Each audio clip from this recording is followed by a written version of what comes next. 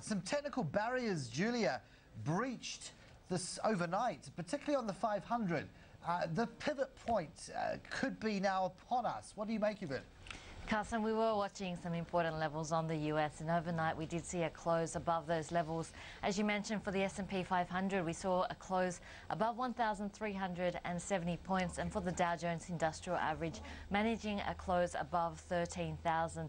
The 13,000 level is an important psychological level for the Dow, and it was stronger than expected consumer confidence numbers, which did give the US market a boost. But for the ASX 200, the Australian market, we're looking at 4,282 points. Now, this is a 200-day moving average. We briefly saw it breach last week, but then we've seen a pullback this week, down at 1% since we've actually touched that mark. Altogether, though, it does look like we may give that level a run for its money. We did see oil prices pulling back, and that should be a positive for markets. And of course, the long-term refinancing operations of the European Central Bank also expected to be a positive for the market.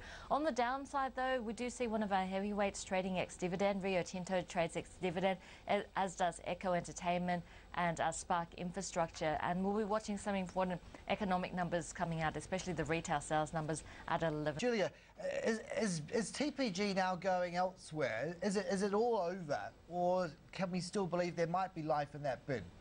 It looks like the negotiations between Billabong and TPG have now hit a roadblock, and that roadblock, of course, is founder and major shareholder holding more than 14%.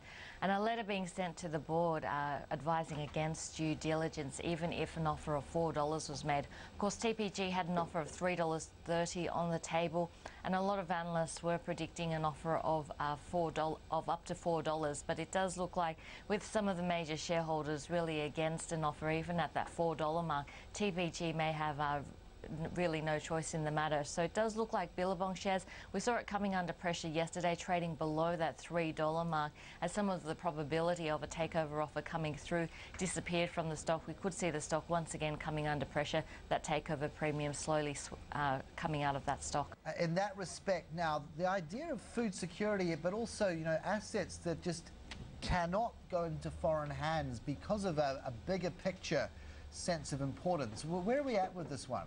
I guess this could become a political issue as well in terms of food security. But Goodman Fielder is trading at very cheap multiples. It's trading off about 6.6 times FY13 earnings, so looking quite cheap there. And the Australian Financial Review, with an article today talking about a possible $1.6 billion bid coming through from Wilmar.